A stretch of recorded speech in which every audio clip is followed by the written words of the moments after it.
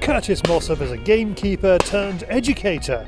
I think the pigeon shooting, you get everything. You get a kind of driven grouse target, you get a kind of partridge, you get a pheasant, you get a duck, you get a bit of everything. So it tests, and you'll see how much it tests me today as well. You will see. He used to preach to the converted as a senior lecturer at Gamekeeping College Newton Rig. Now he's trying to do the converting as BASC's head of pathways to shooting.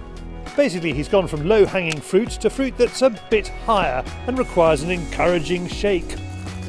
What are sort of the key messages that you would advise people to get across? Yeah, no, and it's something we all come across. I think that the main thing is use language they would understand.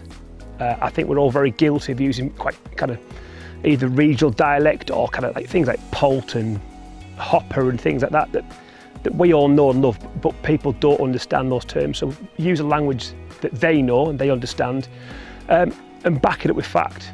Tell them, look, when I did this or when I did that, give them some physical examples of when things have happened, and ultimately just invite them out. If you're going on a pigeon day like I am now, bring some with you, let them see it. Yes, pigeons are cold, but we're protecting farmers' crops and we actually get a really tasty bit of food at the end of it. They've got to see the whole journey, and people will soon realise what we're doing isn't the kind of the big bad shooters that we're portrayed to be. We are on a rape stubble near Warrington and he has brought Gin. She is part of the same line of labs bred by the Mossop family for generations. You must have trained a lot of dogs. Give me one dog training tip. It's not so much a tip, but it's just spending as much time as you physically can. So I've got a lot of dogs and I've had a lot of dogs. It's just spend time with them and spend even more time. As I can't stress that enough, is just have them with you.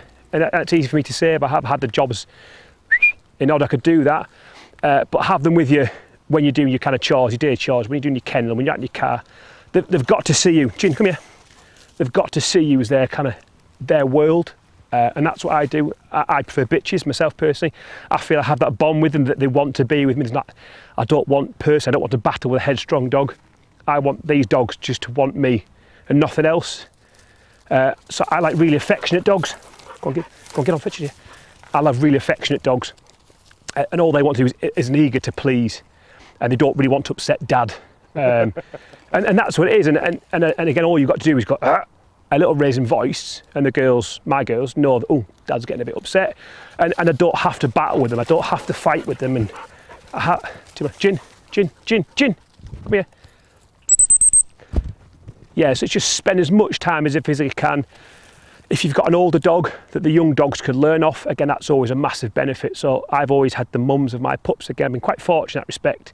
So this one has watched her mum and who's watched her mum, and they pick up so much quicker than a dog without watching its adult. I've seen it. I actually did a little bit of experiment. So I kept this one and I kept her sister Willow, litter sisters out of a litter off her mum, Fen, and they were chalk and cheese. So the black one that isn't here today was the one that was always getting in trouble, always tipping the dog food bowl, of always escaping, just a bit of a nightmare to be honest. And this one here, this one was the run to the litter, the one that was at the back, that wasn't really kind of feeding. I thought, right, I'll just keep that one because everyone says, oh, get the first one that comes to you, get the jumps to their box, that's the best.